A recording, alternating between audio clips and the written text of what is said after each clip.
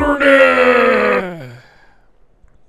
Hello, Internet. What are we doing today? We're building a CO2 reactor out of clear PVC sent to us by Eddie Kaitia. As you can see here on the table, we've got the parts laid out and we're ready to get at it. Actually using a 790 multi-purpose glue to put this together, which is clear PVC glue. So if you're going to make a clear one like this, just make sure you use some clear glue like I am. Couple of slip fits on the end, hold them in place, and we're off to the races. We got those two 90-degree threaded fittings that are going to be going. Those are those blue ones that are going to be going once we have the end cap on here. Always be sure to clean up your work as you're going along.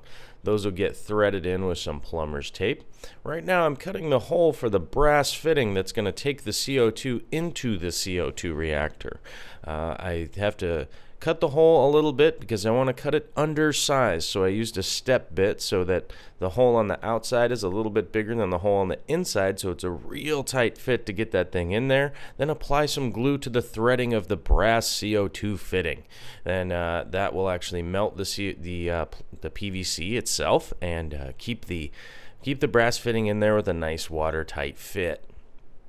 The pump that is sitting on there on the counter there is a little bit undersized for this, so I had to swap to a different pump that does 2,100 gallons an hour instead of this. This one does about 1,400 gallons an hour, so I needed a little more power for how big this one is because it's a 2-inch pipe and it's filled with bio balls, and we don't want a ton of air going into this thing. So, which is generally what will happen if the pump is undersized.